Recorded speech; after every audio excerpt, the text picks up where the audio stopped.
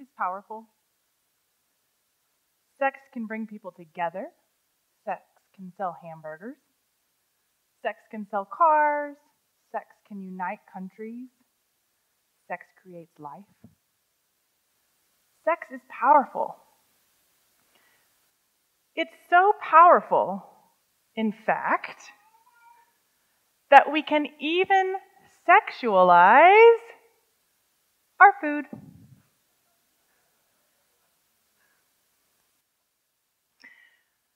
My name is Dr. Celeste Holbrook. I am a sexologist, and my mission in life is to provide safe spaces for women and couples to talk about sex. I have a PhD in health behavior and education. I did postgraduate work in sexual behavior. I taught at 2 universities teaching healthy sexuality. I worked at a multi-million-dollar company as their lead sexual health educator. I've been featured in Huffington Post, in Reader's Digest, in Martha Stewart weddings, and none of that is as important as the fact that I have struggled with my sex life. And I have felt inadequate. And I have felt sexual shame. And I have felt pain in my sex life. So just like many of you, I have been there too. And I've gone through the journey of figuring out how to overcome some of these things and how to walk through them.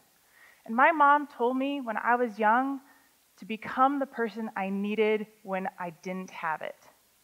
And when I was young, I didn't have somebody to say, it's okay, you're going to be okay. Yes, you feel these things right now, but you can walk through them, and through grace, you can redeem yourself.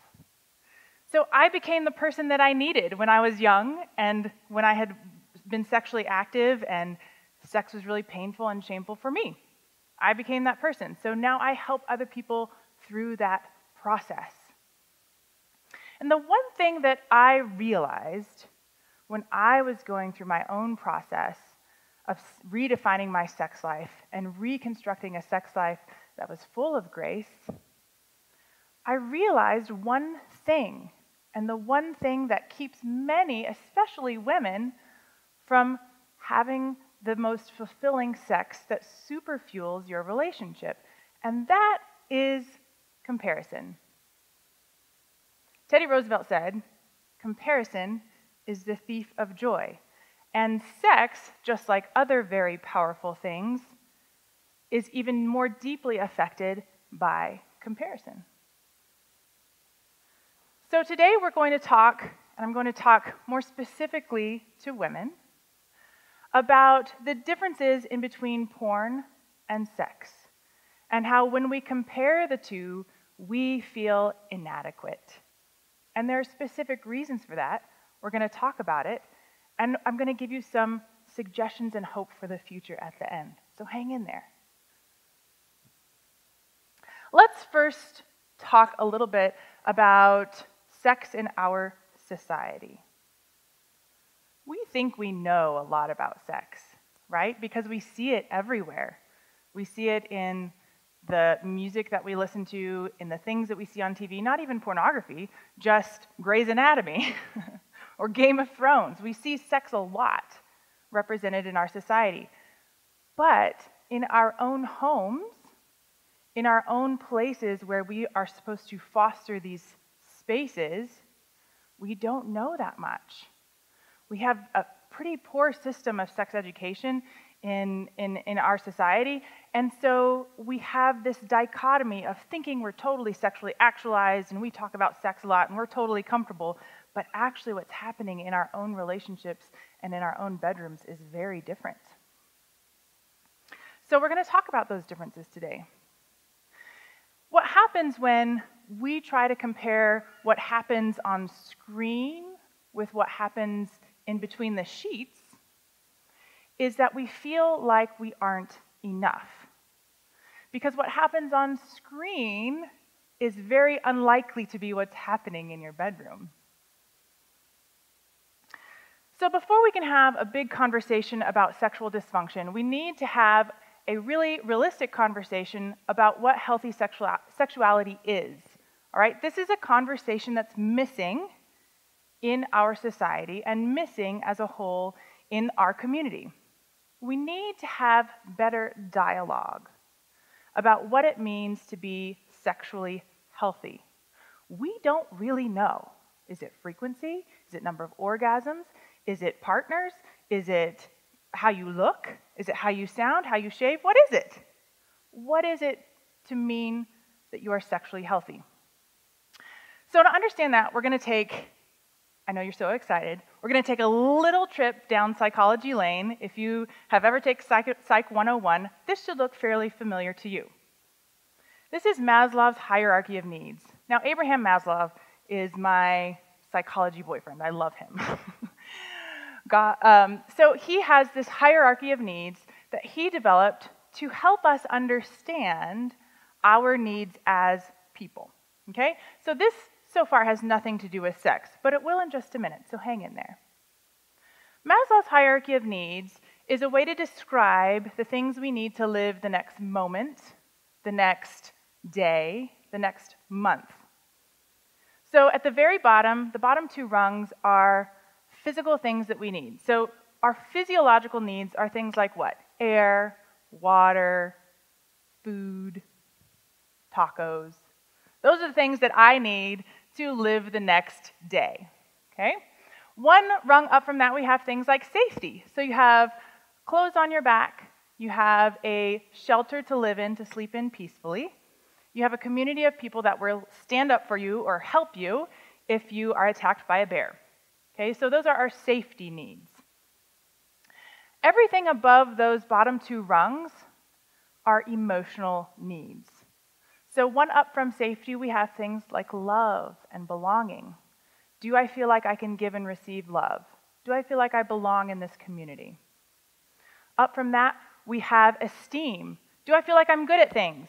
I'm good at sewing, or I'm good at telling a joke, or I'm good at mothering. I'm good at selling stocks. I'm good at flipping houses. I'm good at having sex. I'm good at making macrame. So you feel good at things. And at the top, we have self-actualization. And that's kind of a frou-frou way to say we know ourselves well enough, we know our relationship, and I like to say our relationship with God well enough that we understand that we are responsible for our own choices. Things may happen to us, but we are responsible for how we respond to life. Okay, so that's self-actualization. It's a deep knowing, a deep intimacy. In the Bible, David calls it yada, which is Hebrew for to know oneself, to know God intimately. All right, so those are Maslow's hierarchy of needs. Now, what I did as a sexologist, I decided I would take my friend Abraham Maslow's theory, and I would layer over sexuality, because I needed a way to help my clients, to help people in general, talk about sex in a way that made sense, and a way that was constructive and that built upon a solid foundation. So I took basically a filter of sexuality and placed it over Abraham Maslow's hierarchy of needs. And I created my own theory. And someday you're going to open a sexology textbook and you're going to see this in there. It'll say Dr. Celeste Holbrook, and you'll say, I remember when. So you have the sexual hierarchy of needs. So this is a way that we can describe our sex lives in ways that make sense and a way that builds and from survival to thriving. Does that make sense? Okay, so at the very bottom we have physiological sex. So those are all the physiological things one must do in order to engage in sexual behavior. So that's things like positions, that's things like penis and vagina, that's all of the very physical things that we need to have sex. Very physical. Nothing more. That's the basics. If you don't know how to do those things, you won't be able to climb the ladder. You won't be able to get higher up in that hierarchy. So second is also physiological things, but they are a little bit more ethereal. Things like safe sex and consensual sex. So Safe sex meaning I know how to protect myself from STIs or STDs. I know how to not get pregnant if I don't want to get pregnant. I know how to be in a safe environment when I have sex. And then consensual sex is something that is in the media a lot right now, is enthusiastic, is what I like to say, enthusiastic consent between two people to engage in sexual behavior. Okay? There is where we stop talking about the physical and we rise above to the emotional needs. Now, all of our society tends to have conversations on the bottom two rungs. All of Cosmo magazine's 10 tips to make his toes squirm, all of everything that you see in the media is typically talking about the very bottom two rungs of our sexual needs. And it is my hope and certainly my work to help us rise above the bottom two so we can experience love and belonging in a relationship. Do you feel like you love the person you are in a sexual relationship with? Do you feel like you belong in that relationship? Is there mutuality there? How about sexual worth? Do you feel worthy of the time and energy and resources it takes to have sex? Do you feel like you're good at sex? Do you feel like you could use some help with sex? Do you feel sexual worth? Really, really important. And then at the very top, sexual actualization. Do I understand that I am in charge of the responses I make when things happen to me sexually? Okay, or when I'm engaging sexually? Do I understand the intimacy between myself and my spouse? Do I understand the intimacy between myself and God when it comes to my own sexuality? Those two things that we don't want to mix very often. So not only did I want a better way to talk about sex, I also wanted a best practice. Now, if any of you are in education, you might recognize this term, best practice, as something that somebody else may be doing in their classroom, possibly, that has been working really, really well. And so you take their best practice and you implement it in your own classroom. Well, what I wanted to do was take best practices of sexuality in the Bible and apply them to this model. Because I thought, if the Bible is a best practice for life, surely there is an example of a best practice for sex, this thing that we all have in common just as much as eating and sleeping. So I went around looking, and there's some kind of negative things about sex in the Bible, and I didn't want to look there. I wanted to look for the positive. I wanted to look for the best practice. So I found it. I found it in Song of Solomon, which we often think Song of Solomon is a fun, poetic, book that we don't really learn a lot from. But I thought, there has to be something more here. This is beautiful, and this is sensual, and this is erotic.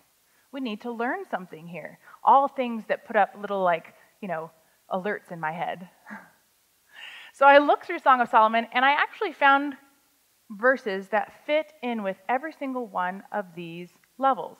So at the bottom, the lovers are saying, her lips were like scarlet. Her neck was like an ivory tower. Her teeth, every one of them had a twin. Which kind of means my girl was so fine, she had all her teeth. Okay, so there's a lot of descriptions of the very physical parts of sex in Song of Solomon. That was not hard to find. So I thought, okay, let's keep going. Can I find safe and consent? And there's a beautiful verse that says, he put his arm around me like a seal over my heart. He was protecting her. And there's lots of verses about mutuality and consent. So I thought, okay, so let's keep going. What else can we find? Love, belonging. Could I find that in Song of Solomon?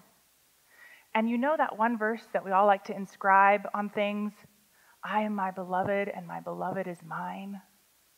What a beautiful description of belonging. If that is not the most wonderful description of belonging, I don't know what is.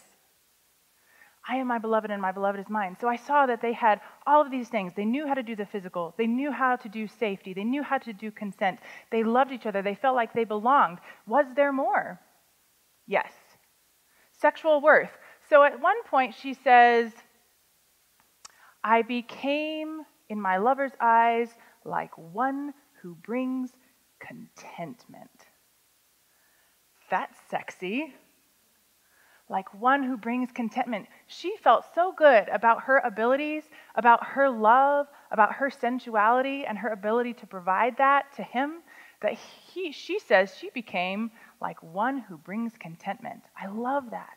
She felt sexually worthy, and that's what I want for you. And then sexual actualization. We see this a lot in the words just to know. It's the ultimate intimacy. It's the ultimate give and take of vulnerability. I am, raw and open and honest in my vulnerability with you, and you are raw and open and honest in vulnerability with me.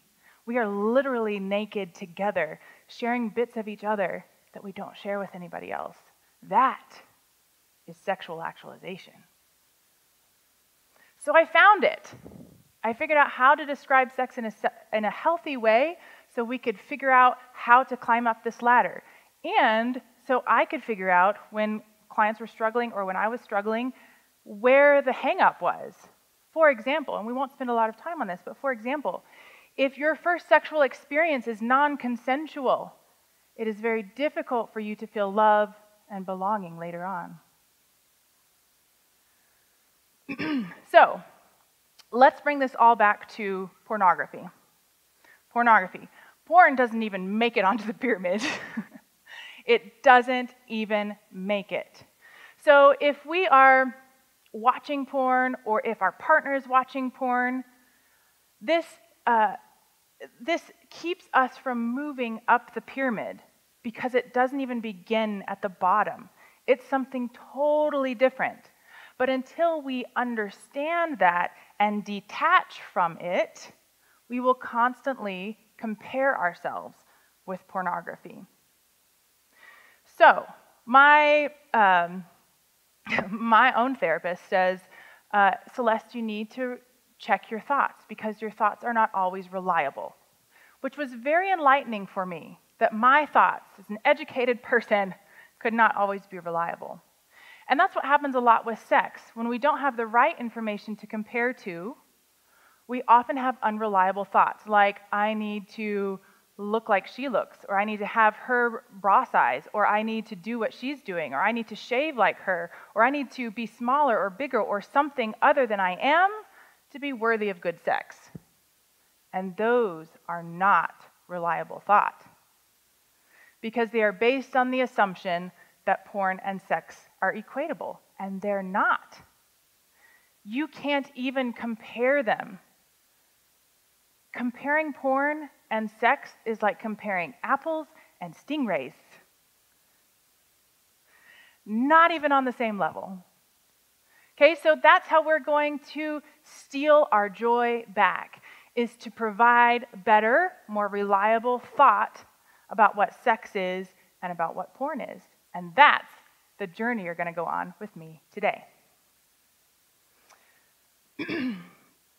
So, first of all, sex is a learned behavior.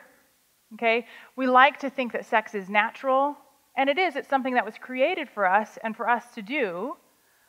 But sex is no more natural than eating healthy. You have to learn to eat healthy. You have to learn to take care of your body. You have to learn how to be in a relationship, and you have to learn how to drive. You have to learn how to have healthy sex. It's a learned behavior. Porn is entertainment. It's not education. So when we are learning how to have sex, but learning how to have sex from something that is intended to entertain, we are learning essentially the wrong things. For example, let's pretend that nobody had driver's ed. Let's pretend that we all learned how to drive by watching the Fast and the Furious series. Let's pretend like that we never ever got in a car until we were 16, and the only thing that was ever shown us about cars is the Fast and the Furious. And so I get into a car, and I think that I can drive off cliffs, and I think that I don't have to apply any rules to the stop signs or the stoplights, or none of that applies to me, and I think I'm just going to be totally fine if I have a wreck. Right? That doesn't happen Because from the day you're brought home from the hospital, you are witnessing modeled good driving behavior, I hope. Okay? That doesn't happen because you have good education about driving. Unfortunately, we don't have good education about sex. So we get this education where we can, and because it's so easily available, we get our education from something that is only intended to entertain, among other things. It is not intended as an education. So sex is a learned behavior. I had clients come in recently, and they were newly married, and they were about 6 months into their marriage, and the husband had, kind of dabbled in porn for a while. Not an addictive thing. Most people aren't addicted to porn. Most people just dabble in porn here and there, right? But had grown up kind of watching porn from the time he was about 12, and now he was in his 20s, now newly married, to a wife who had waited until she was married to have intercourse. And they just had such varied expectations about what was supposed to happen in their bedroom that he was incredibly frustrated that she wouldn't have anal sex with him, and she was incredibly frustrated because she could barely have the courage to take her clothes off, right? So that's what happens when we are educated by something that should be is intended for entertainment, not education at all. Neither of them had a whole lot of sexual partners, but one was educated by porn. Sex defines your relationship. My best friend is named Alicia. Alicia and I are really close. We talk a lot about things. I would say we were very intimate. We grew up together. We met when we were 4, fast friends, best friends. Now, however many years later, we are still best friends, right? Alicia and I are very intimate. We're very close. But my relationship with my husband is the one where we have sex. It literally defines my relationship versus my other relationships where I am intimate and close. Yes, I share more things with my husband conversationally than I do with any of my other friends, but the sex is what literally defines our relationship. Okay? I have sex with my husband. I don't have sex with any of my other friends. Porn is not a definition of a relationship. Porn is a coping mechanism. And Bernie kind of talked about this earlier, about how porn is a way to feel momentarily better. And I emphasize momentarily. Just like any other kind of thing that you might use, a coping mechanism to feel better, there are healthy coping mechanisms that not only make you feel better in the short term, but the long term, like going for a run. And there are unhealthy coping mechanisms. When I feel stressed, I watch porn. It's an unhealthy coping mechanism that maybe help me feel better in the moment, but in the long run is destructive maybe to myself and to my relationship. So porn is a coping mechanism. Sex defines, and porn is simply a cope. Okay, sex is a type of intimacy. If we said intimacy is an umbrella, sex would be underneath that umbrella of intimacy. You can be intimate in a lot of different ways, and you're intimate, like we said earlier, with your friends, with your family, but sex is that type of intimacy that is specific to a partnered relationship. The key cornerstone to intimacy, and the thing that's at the top of the sexual hierarchy of needs, is vulnerability. Vulnerability, one of my favorite things to talk about. You must have vulnerability in order to have intimacy. And there's nothing more vulnerable than literally being naked with somebody. And you're putting parts and other parts that you wouldn't allow with anybody else, right? It's incredibly vulnerable. You must feel safe. You must feel secure. You must feel trusted in that moment. Porn, however, does not require any vulnerability on the user's part. So I can see images, get what I need, have an orgasm, feel better momentarily, and I gave nothing to the people on the screen. Nothing. you are more intimate with your barista than you are with anybody on screen, because at least your barista knows your name and your favorite drink. Okay, so intimacy sexuality is a form of intimacy, and porn is not. Let's talk a little bit about spontaneous and responsive arousal. This is another one of my favorite topics. So if you hear nothing else from this presentation, I want you to hear this, because this can really change the way you think about sex, especially as a female. There are two main types of arousal: spontaneous and responsive. Most of the world looks at sex in terms of spontaneity, which means I feel aroused, so I seek out sexual behavior. I feel aroused, so I'll go try and get sex. I feel aroused, so I'll try and initiate, right? Not a bad thing, but that's one type of arousal. The second type of arousal is responsive arousal. So we operate kind of on a continuum between these two types of arousals.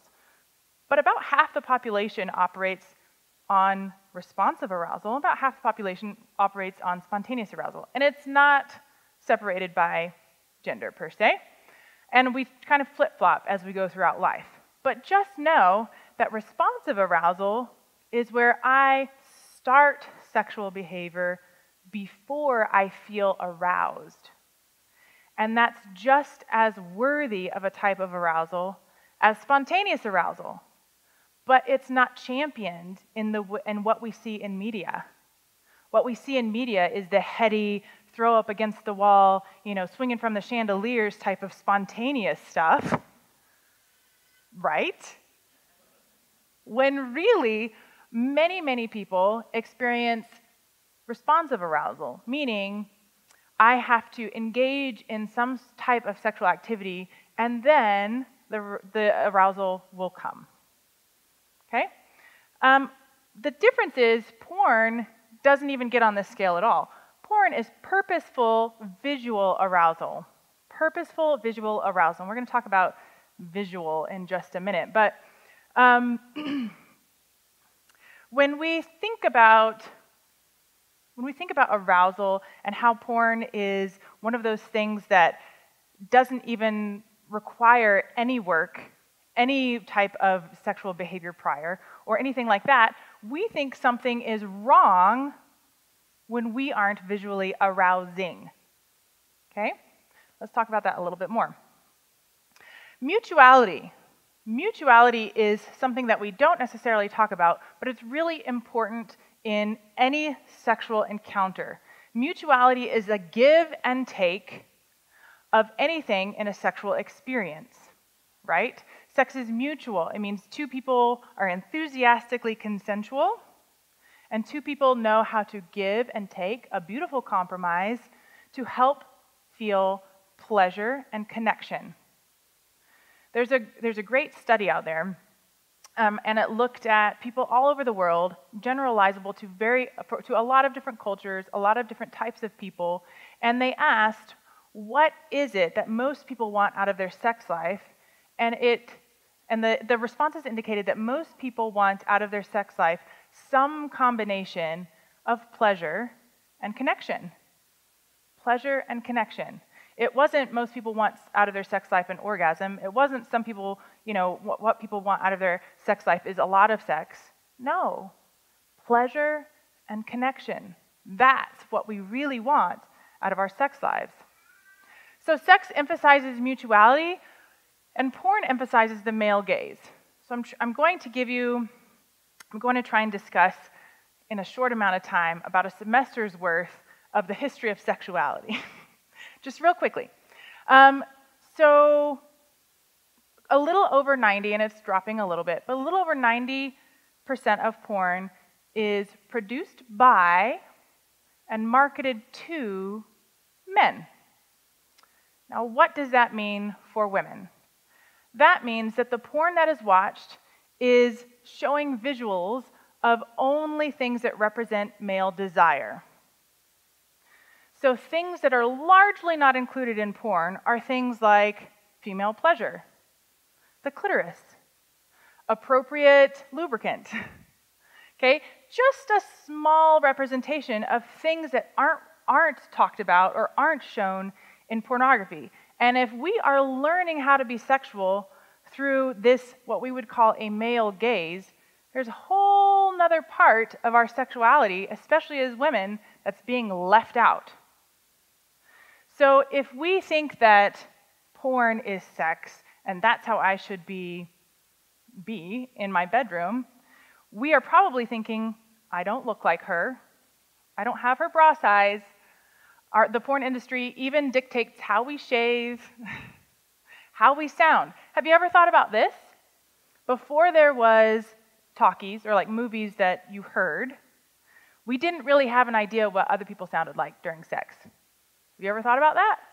Unless you heard your parents have sex, because before kind of the 18th century, we grew up in kind of small one-room homes where hearing your parents have sex was fairly normal. Unless you heard people have sex, you really didn't know how sex sounded. But now we have all these expectations because we watch sex on TV, or our partner watches sex on TV. Now we have all these expectations of how we should sound, what we should look like, what we should do, the things we should do, and with whom, and how many. And we're not developing our own sexual identity. We're basically being told through a male lens how to express female sexuality. So I hear a lot, men are more visual. Well, I would agree that men are differently visual, but there's significant data, and now we have more funding for sexual health research about female sexual pleasure. There's some really interesting data that suggests men and women are just differently visual. I mean, have you ever wondered why women watch so much HGTV? It's not because that they're not visual, or why we take so many pictures of our food, or why, for example, there's a line around the block to see 50 Shades of Grey, and they're all women. It's not that women aren't visual. We are visual. We match our underwear and our bras. We are differently visual. So maybe a picture of an erect penis isn't what does it for a woman, but maybe a look on a ripple of a back of our husband chopping wood, or our husband telling a joke, or playing with kids. Maybe that is what's visually stimulating for us. Okay, so we aren't differently visual. I mean, we aren't not visual. We are differently visual. But when you think about porn and how over 90% is produced by and marketed to men, we feel like we aren't visual. Okay? So just something to think about when we think about how we consume sexuality and how sexuality has been presented over the years. It's been presented by the people in power, and the people in power were male. Okay, sex is fueled by intention. You guys, sex is hard work. Healthy sex, good sex, pleasurable and connective sex is hard work. It has to be intentional. It's not going to happen naturally. It may at the beginning, and you may think it's more natural. People come into my office all the time and say, Celeste, I want sex to be spontaneous like it was when we were first married. And I say, okay, but if you really think about it, sex was never spontaneous, right? Because when you were first engaged in sexual activity, you thought about it a lot. If it were truly spontaneous, if sex were truly spontaneous, you'd be walking down the sidewalk and all of a sudden you're having sex. And that's not the kind of sex that anybody really wants to have. So sex is not spontaneous, it is intentional. So in the beginning of a relationship, it's on the brain, it's on the mind, you know, oh, we're gonna be together Thursday, I think it's gonna happen then. You anticipate. So sex is intentional, it has to be intentional, and that is what you have to work on as we age and grow and we have more responsibilities. Did you know that the biggest killer of arousal is responsibility? And that's why sex can make babies, but babies can mean the end of sex. Because nothing feels more responsible than keeping that thing alive, Or in my instance, because I had a twin, keeping both of those things alive. So sex is fueled by intention. Porn is fueled by novelty. Novelty. Okay, so we talked about this earlier. Several of the other presenters talked about how porn is something that once you consume, you need bigger, better, more, whatever, different, to get the same response. So porn is fueled by novelty, and when you can get that novelty downloaded as quickly as you can snap your fingers, it's so much easier to get aroused than having to work at your own sex life. Okay, so porn is fueled by novelty. It makes it easy to consume because you can get anything you want, and that's how you have the Jared Fogels of the world, the Subway guy, who at age, however, 9, 10, accessed some softcore porn, but by the age of 30, whatever, he is going to jail for child pedophilia, for having child pornography on his computer. Okay, so that's the novelty. That's the arc of novelty that porn takes you in. Now, that's an extreme example, and most people don't go down that road.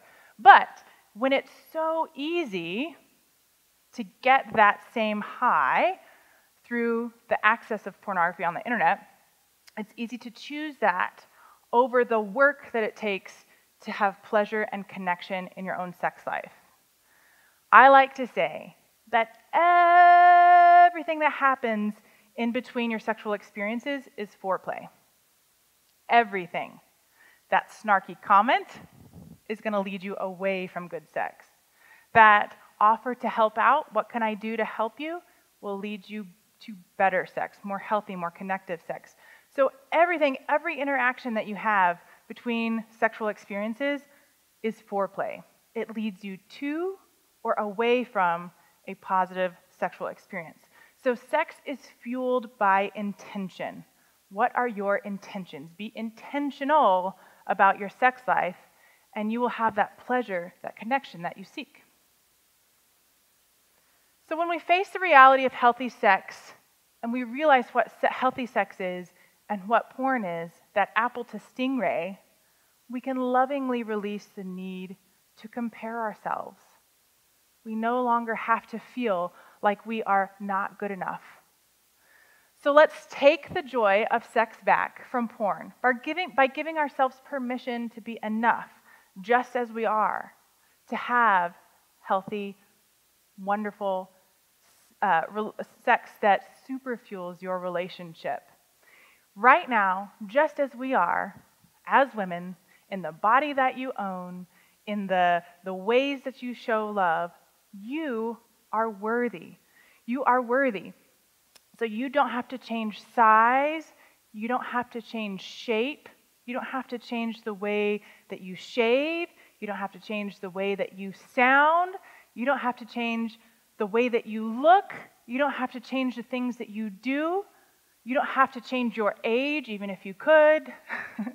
You don't have to change how you think or how you feel about your body in order to be enough and worthy of healthy sexuality, to be enough and worthy of sexuality that super fuels your relationship. Okay? We no longer have to compare. We can release the need to compare ourselves, our bodies, our sex life with something that doesn't even remotely get on to the scale. So as you're working through the sexual hierarchy of needs, figuring out how this works, how to achieve, sex that's both pleasurable and connective, sex that leads me toward sexual actualization, toward the knowing, toward God, toward grace, toward a sex that super fuels your relationship. Know from the depths of your being, you are created enough. You are enough just as you are. Right now, in this moment, you are enough to experience the things that you want to experience. Thank you.